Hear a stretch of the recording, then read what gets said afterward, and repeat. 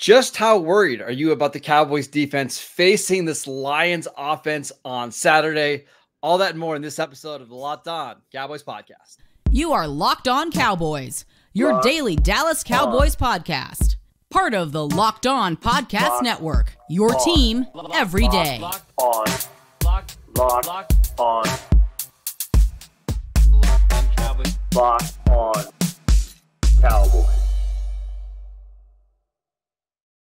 Welcome back to the Locked On Cowboys podcast, part of the Locked On Podcast Network, your team every day. We'd like to thank you for making us your first listen of the day. This episode is brought to you by LinkedIn. LinkedIn Jobs helps you find the qualified candidates that you want to talk to faster. Post your job for free at linkedin.com/LockedOnNFL. That is linkedin.com/LockedOnNFL to post your job for free. Terms and conditions apply. I am your host, Marcus Mosher. You can follow me on Twitter at Marcus_Mosher. Joining me today, as always, is Landon McCool. You can check him out on Twitter at McCoolBCB. This is our final episode of 2023. Wow. Yeah, I know. We've done like 250 episodes. It's been kind of wild. On today's show, we're getting ready for Cowboys Lions on Saturday Night Football, which is being broadcast by Monday Night Football. It's weird. I know. Stick with us. Yeah. Later, let's start with the Cowboys defense, because that's the matchup I'm super excited to see. Are you worried about the Cowboys defense going into this game against the Lions? Sure. Yeah. I mean, I think it's a good offense they're facing, and gets one of the best coordinators in all of football.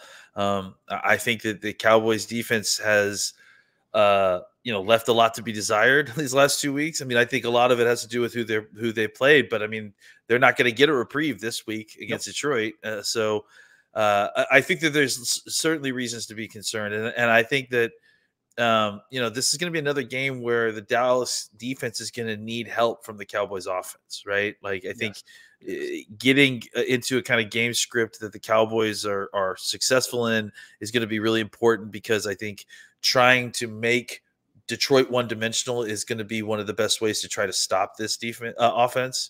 And if you're able to kind of let them kind of dictate their game plan and play their game throughout the game, it could be a really long day. They have an offensive line that can really, really lean on you.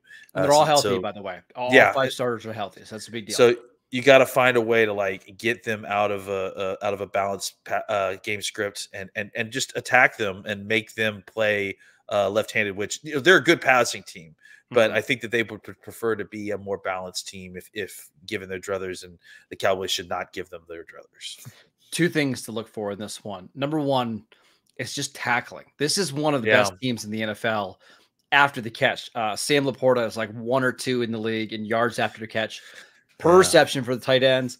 Gibbs is obviously incredible out of the backfield. Amon-Ra St. Brown can make plays after the catch. Yeah. And then they've got a fully healthy Jameson Williams, who is as fast as anybody in the league. So tackling is going to be huge in this one. They've kind of struggled with that a little bit over the last 2 weeks. And then it's just getting pressure on Jared Goff. Obviously, Josh Allen is amazing when he can move around in the pocket. He can break tackles. Tua got rid of the ball so quick that it was hard to create pressure. Of these 3 quarterbacks, Jared Goff is the one that struggles the most when he gets pressure in his face. It's why the Cowboys were able to beat him last year. Can you create quick pressure and have good enough coverage that Jared Goff has to hold onto the ball? That's really going to be the key if the Cowboys win this game or they don't. Yeah, absolutely. I mean, I think, if you allow them to just sit back there and operate, I mean, Jared Goff wants to be a flag football quarterback. Yes. He doesn't want to get touched. He wants to throw 7-on-7. He's been doing it since he was a kid. He, to me, is like the best example of these, quarterbacks that has probably lived in these 7-on-7 camps since, before high school. And that's how he'd like to operate. And I think as he's gotten older and as the game has kind of come to him a little bit more, especially since he's been with Detroit, I think he's gotten a little bit better at kind of handling some of the more physical aspects of the game, but he still is, it's still to, his core that you get some hits on him, you get pressure in his face, his eyes start to drop. He starts to become a less effective quarterback, especially attacking down the field. That's definitely the quickest and easiest way to kind of slow down and potentially disrupt this Lions offense. Just by the way, to answer the question up top, I am worried about the Cowboys defense in this one. It just seems like Detroit's got a lot of weapons and the type of offense that the Cowboys kind of struggled with this year. So we say this every week. It's really important that the Cowboys build an early lead in this game to make Detroit somewhat one-dimensional. I think they're going to run the ball kind of regardless of the situation, but you want them feeling like they have to throw the ball 35, 40 times, take 5 and 7 step drops, because that's when I do think the Cowboys could have an impact on this one. Yeah, I mean, I think it's more important. I was trying to figure out the phrasing of this last night, but it's more important that the Cowboys make the run less useful than stopping the run. You know, like, I don't know that they're going to be how well they will be able to completely stop the run if Detroit really wants to kind of lean into it. But I think the thing that you can do is make the run a less useful tool by, you know, increasing your lead, playing ahead, and making, you know, the wasting of the clock work for you, not against you. And I think that's how you kind of get Goff into a situation where he's going to have to start throwing more on first and second down than they feel comfortable with. And when you can get him into a situation where maybe he's not as heavily protected as, you know, a big third down where you can, you know, bring in all your protections and then run routes with Williams and Amon St. Brown to hope to get open. So forcing them off their spot, forcing them to throw when they, you know, don't necessarily feel comfortable throwing. That's the way that you can create turnovers, big plays on defense. That's how this defense, you know, makes its mark on this game. I wanted to ask you about Micah Parsons before we move on. Penei Sewell is PFF's #1 graded tackle in the NFL this year. Yeah. He plays on the right side. That's primarily where Micah Parsons lines up. Do you think this would be a good game to kind of leave him on that island with Sewell, or would you rather see him lined up more inside to try to get some quick pressure on Goff? Yeah, I mean, I imagine they move him around a little bit. I mean, I'm sure he has interest and wants to go against Sewell a lot. I wouldn't be shocked if they wanted to see a little bit of DeMarcus Lawrence on Sewell, you know, just because he is a physical force, but he is still kind of learning hand techniques. And so you wonder if maybe, you know, some of that veteran savvy can work against Sewell a little bit better. So, well, and Sewell's a really good run blocker. So if maybe having Lawrence more on that side to help in the run game, I think that makes a lot of sense. Yeah. And I think, you know, a Parsons versus Taylor Decker matchup, even healthy, I think is a matchup that is a winning matchup for the Cowboys. Last thing before we move on, if you told me like a number of points that the Cowboys need to hold the Lions to win this game, what's the number for you? Well, I mean, we'll talk about the offense here in a second, but I mean, I think the Cowboys offense can move and score points on this defense, on the Detroit defense. So I would say, you know, if you can hold them under 24 points. That's kind of the number. I was waffling back and forth between like 27 and 24. If you can hold them to 24 or fewer points, I think you win this game. I do too. I think, you know, just because I believe that the offense is going to be able to make some hay against this Detroit secondary specifically, but we'll talk about that here. Let's talk about that, because CeeDee Lamb needs 180 yards to pass Michael Irvin for the most receiving yards ever in a season by a Dallas Cowboy wide receiver. I know some Lion fans think he's going to get it on Saturday night. Let's talk about if CeeDee Lamb is going to have a big game or not. We will do that next. This episode is brought to you by LinkedIn. When you're hiring for your small business, you want to have as many top-tier candidates as possible to interview. That's why you have to check out LinkedIn Jobs. LinkedIn Jobs has the tools to help you find the right professionals for your team faster and for free. LinkedIn isn't just another job board. LinkedIn has a vast network of more than 1 billion professionals, which makes it the best place to hire. Hiring is easy when you have this many quality candidates. So easy, in fact, that 86% of small businesses get a qualified candidate within 24 hours. LinkedIn knows that small businesses are wearing so many hats and might not have the time or the resources to hire. Thankfully, with LinkedIn, that process is so quick and easy. They've even just launched a feature that helps you write your job descriptions, making the process even quicker. Post your job for free at linkedin.com/LockedOnNFL. That is linkedin.com/LockedOnNFL to post your job for free. Terms and conditions apply. Welcome back to the Locked On Cowboys podcast. So we wanted to let you know that Locked On has launched the first ever national sports 24/7 streaming channel on YouTube.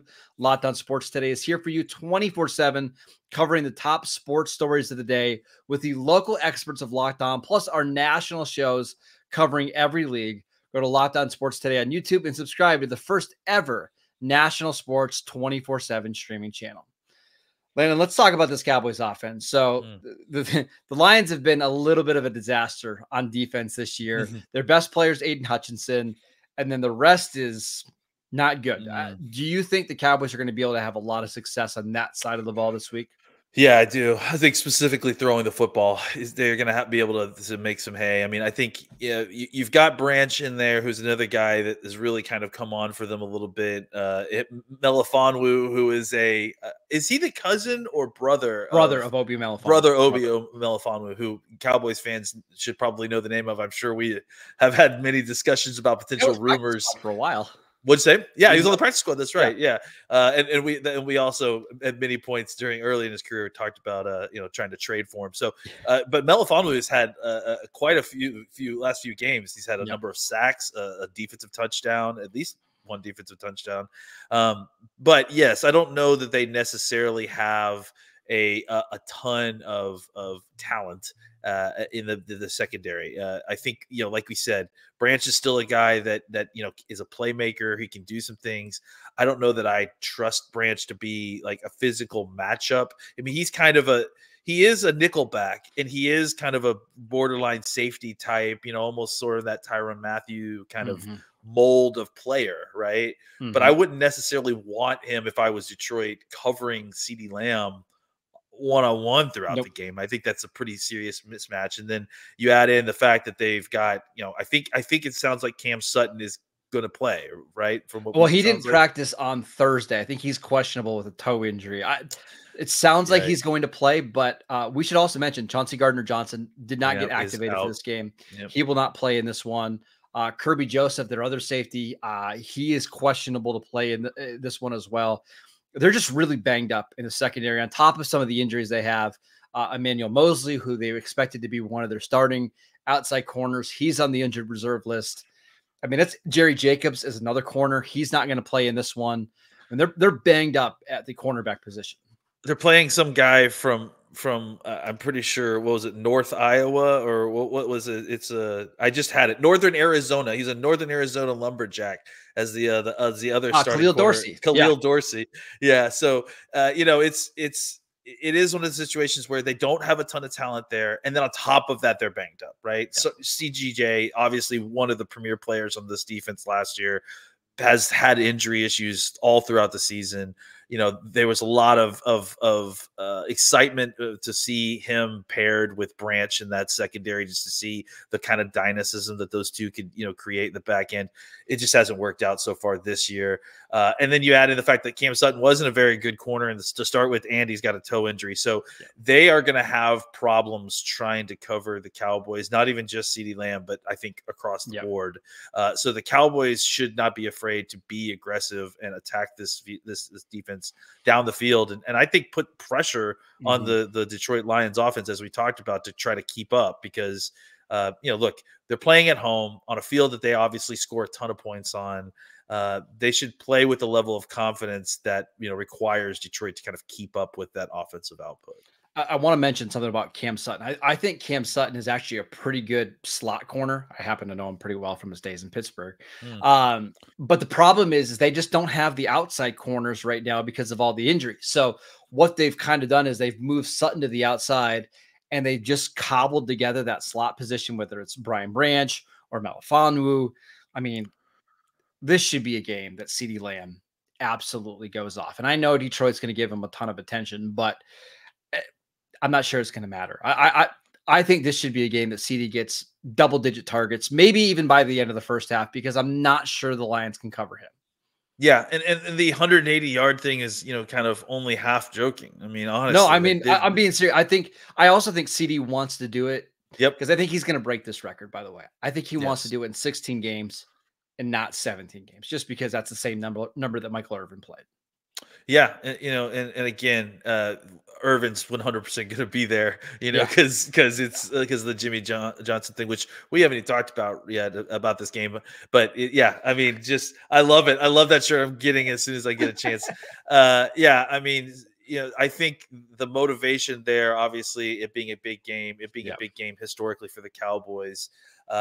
Yeah, I see a lot of targeting to CeeDee Lamb, Yep. moving him around, and I don't, I imagine that what Detroit's going to end up having to do is give us kind of a lot of exotic looks, maybe send some guys after us, because I just don't imagine that, playing straight up man coverage or even cloud coverage with a guy over the top is going to be enough to kind of stop CeeDee Lamb. And then even if it is, I really worry about Detroit's ability if they, expend all those resources to cover CeeDee Lamb. I really worry about their ability to cover Ferguson, Cooks, and those guys down the field. So I do think the Cowboys a pass offense should feast.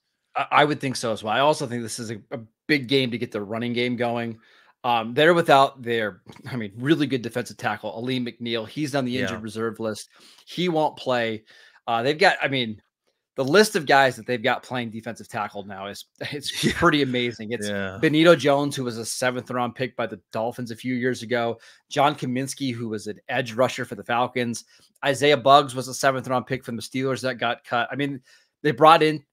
This week they brought in Tyson Alulu, who's like 37 years old, to play defensive tackle. Yeah. And then on the edge rusher spot, we obviously Aiden Hutchinson's really good. And that spot worries me because of Steele, but like James Houston was their other edge. He's out from this game. It's Charles Harris. It's Bruce Irving, who is 37 years old at this point. I would think that the Cowboys should have a lot of success running the ball on Saturday night. Yeah, and then we're also, we're really burying the lead for some of our folks here. It's potentially, it is. It's going to be a Deuce Vaughn game. We're gonna see some Deuce Vaughn. So I don't know how excited we should all be about that, just based on what we've seen from him so far. But at least it's another opportunity. Maybe think they've kind of figured some things out here. Sounds like they've got some packages in mind. So I imagine a heavy load of Tony Pollard, obviously, and then look, I understand everyone's mad at him right now, but Hunter Lipke's going to get some carries in this game, and he should. I think. Which he should. Yeah, outside of that one thing, Bumble, I think he has a role carrying the football. And I think this is a good game to get him 6 touches, just to continue to try to work him into the offense, because I think when playoff time comes, you're going to need him. So as long as the Cowboys can adequately contain Aiden Hutchinson, and I'm sure they're going to have a lot of 6-man protections to give Dak some time. Unless there's some wild things like unnecessary sacks and tip balls at the line of scrimmage and drops, this should be a game that the Cowboys score 30+ points. Heck, Nick Mullins, if he wasn't absolutely off on a few throws last week, could have scored 30 points. And that's with TJ Hawkinson leaving in the first half, Jordan Addison leaving in the first half. Dak should have a monster game. At least that's what I'm expecting here. Yeah, I imagine that the Cowboys will you'll probably see a little bit more 12 personnel than you would normally, because they'll probably bring in Scooney to come in and just basically be an extra tackle over there with Steele, right? And then they'll send out Fergie and Cooks and Lamb. And honestly, I just don't know that the Detroit secondary has the horses to cover all those guys, So I think that the Cowboys should consistently try to find a way to attack the secondary, not be, look, getting into the run game is good, but I do think that it's important for the Cowboys to try to establish the pass early in the game. Pass first so you can run later. I really think that should be the strategy here. I just think that you're going to want to obviously run the ball, and there's going to be some balance there, but I think just getting after them early, knowing that you can run the football late and really kind of kill this game. I think that is, we talked about worrying about the defense. That's the best way to get the worries off your defense, is just completely take the air out of the ball, score points early, and make Detroit play your game, basically.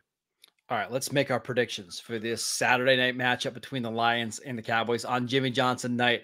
We will get to that next. This episode is brought to you by DoorDash. Did the game go to timeout. Time to order in with DoorDash. Is it halftime? That is ordering in time. 2-minute warning. You got it. That is your cue to order in. Whenever the game clock stops, that's the time to order in with DoorDash. Order pizza, wings, sodas, burgers, or even just buns on DoorDash and get it all delivered without missing the game. This is a great week to just sit at home and DoorDash because we've got Cowboys on Saturday night, a whole slate of NFL games on Sunday, and then we got the college football playoffs on Monday. What's better than that? DoorDash your favorite food, sit down, watch some football.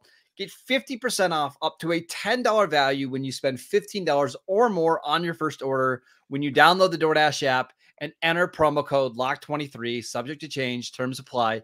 Again, that is 50% off up to a $10 value when you spend $15 or more on your first order when you download the DoorDash app and enter promo code LOCK23, subject to change, terms apply.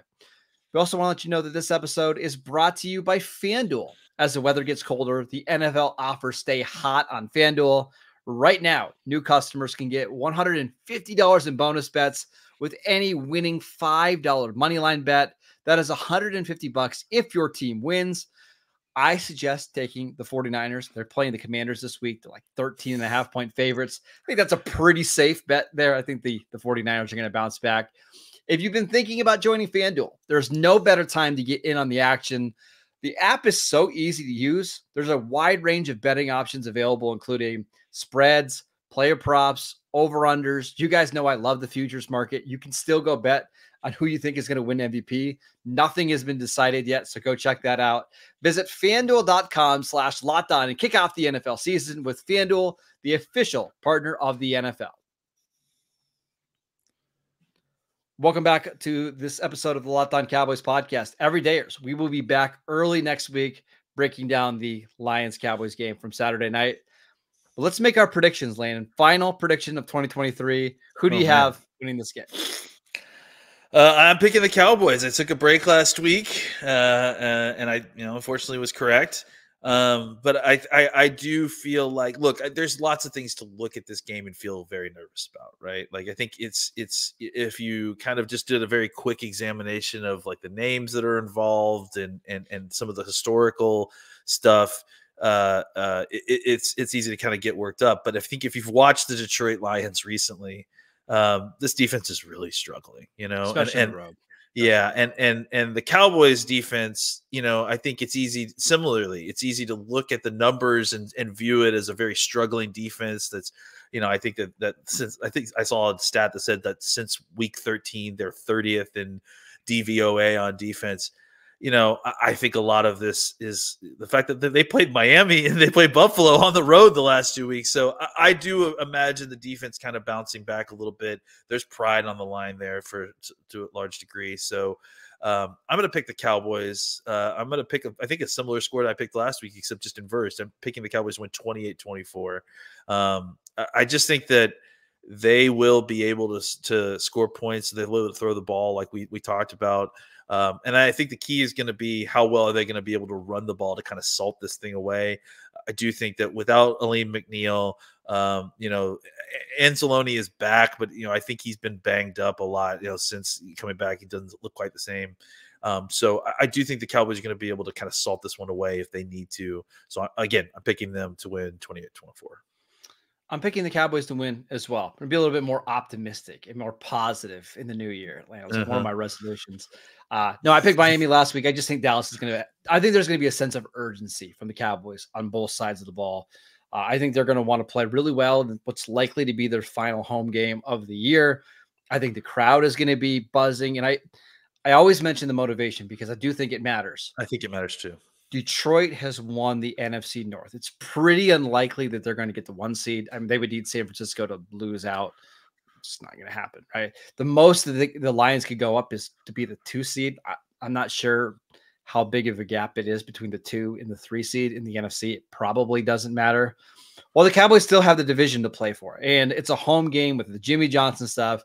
I just think you're going to see a very fired up team, especially after losing back-to-back games. I'm picking the Cowboys 31-30 in a shootout in Dallas. Yeah, I like that. I think that, it's just one of those things the Cowboys have only. I think this is the first time the Cowboys had lost back-to-back games in the Mike McCarthy era. Mhm. There's just, there's just a lot of things about this that kind of feel like a bounce back game for the Cowboys. All the emotion is on the Cowboys side, and they have more to play for, which I think has not been the case the last 2 weeks against the last two opponents. And I think it's gonna make a difference. On top of that, Jimmy Johnson's getting inducted in the Ring of Honor. Like, yeah. I mean, the vibes are going to be immaculate. Like, it's immaculate. They're wearing the blues too. Like, it's the good navies. Like, yeah, I'm feeling good about it. Usually I mean, longtime listeners of this show know that I'm not overly positive when it comes to picking games. I do just have a feeling that the Cowboys are going to, I don't know if they're going to play sharp in a clean game, but I do think the energy level is going to be pretty high in this one. And usually when the Cowboys play with that kind of fire, they usually win. I'm taking them here as well. That is it for today's show. We want to thank you for making Locked On Cowboys your first listen every single day. Go check out our YouTube channel. We post videos every single day over there. Go check out the podcast wherever you get your podcasts. We are free and available on all platforms. We'd like to thank you for listening to all of the episodes in 2023. It was a fantastic year for Locked On Cowboys. Can't wait for 2024 to see what the rest of the season brings. So we'll see you guys in the new year. Go follow Landon on Twitter at McCoolBCB. I'm at Marcus_Mosier. Enjoy the game. Enjoy your new year. And we will see you right back here next week.